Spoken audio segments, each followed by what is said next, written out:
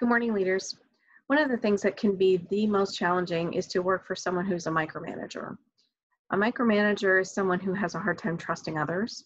They have a lot of insecurities, and the way that they show those insecurities is to try to hold other people down and ask them a lot of questions. What are you doing?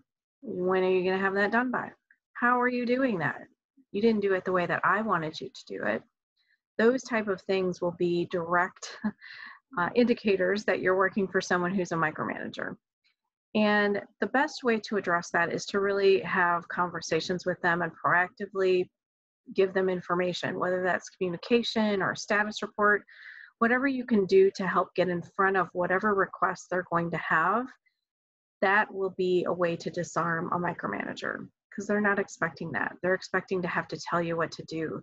And if you can take the initiative and provide that information to them, they will be surprised.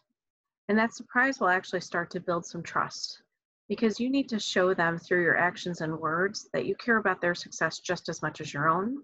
You're actually teaching them how to be a better manager, teaching them that it's okay to trust someone, to let them make decisions, to let them do their job. And it takes some time. So I don't want to tell you it's going to happen overnight, but I will tell you that through your actions and words, you're going to help them become a better manager and make your life a whole lot better. I hope you have a great day. Thanks.